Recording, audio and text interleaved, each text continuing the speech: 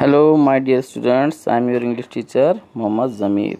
Yesterday we saw how to make a pen friend.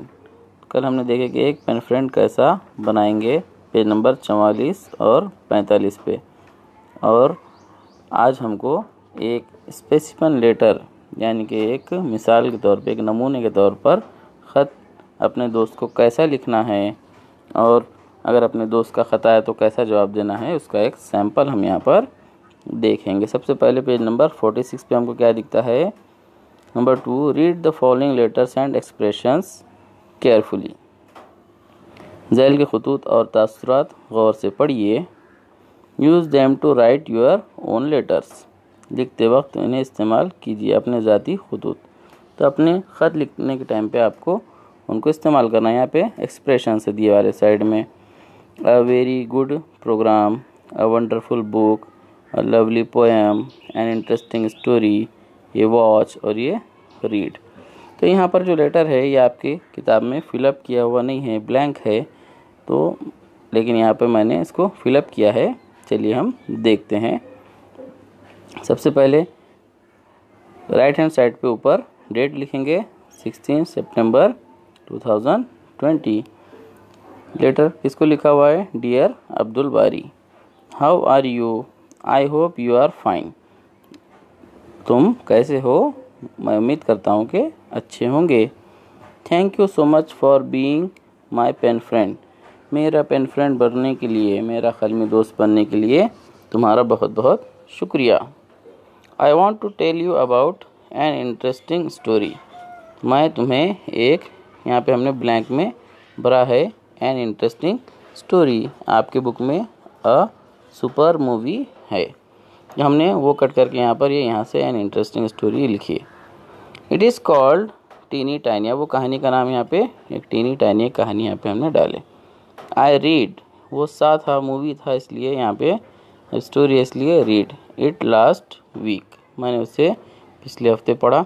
You must read it, तुम्हें भी ये पढ़ना चाहिए। I am sure you will like it, मुझे पक्का यकीन है कि तुमको ये पसंद आएगी। How is everyone in your family, आपके घर में सब कैसे हैं। Give my regards to your parents, आपके पेरेंट्स को मेरे रिगार्ड्स, ताज़ियत दीजिए। योर फ्रेंड अब्दुल हादी, तुम्हारा दोस्त अब्दुल हादी। तो ये इस तरीके से स्पेसिमन लेटर्स आपको अपने दोस्त को लिखना है। ये आप अपने नोटबुक में कॉपी कर सकते हैं। अब इस लेटर के जवाब में जो पेन फ्रेंड है उसने कैसा लेटर लिखा है, यहाँ पर भी कुछ चीज़ें हैं। Programme, book, story telling competition, reciting competition, story, poem.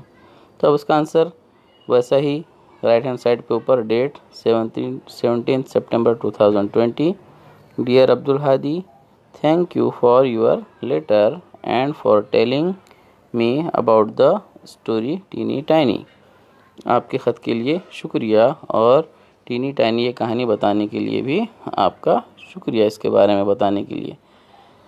Next week we have a reciting, यहाँ से हमने जो है रिसाइटिंग कंपटीशन लिए हैं। Reciting competition in our class, अगले हफ्ते हमारी क्लास में रिसाइटिंग कंपटीशन है। Can you suggest a good poem, क्या तुम कोई अच्छी सी पोएम सजेस्ट कर सकते हो। यहाँ पे हमने पोएम फिलअप की। Please write again soon, regards to your parents and love to your brother, yours Abdul बारी, तुम्हारा अब्दुल बारी। इस तरीके से यहाँ पे हमने जो है ये लेटर का जवाब भी देख लिए। अब नीचे कुछ एक्सप्रेशंस है, सम useful expressions. Give my love to your little sister or brother. Give my regards to your parents, the elders in your family. With regards, with lots of love. Yours sincerely, love. See you soon. Yours lovingly, yours truly. इस तरीके से इसका भी आप इस्तेमाल कर सकते हैं। तो आप ये दोनों लेटर्स अपने नोटबुक में नोट कर लीजिए, अच्छे से हैंड राइटिंग में लिख लीजिए और इस तरीके से आप अपने पेन फ्रेंड से ख़त व किताबत यानी कि लेटर राइटिंग कीजिए। ठीक है, थैंक यू वेरी मच।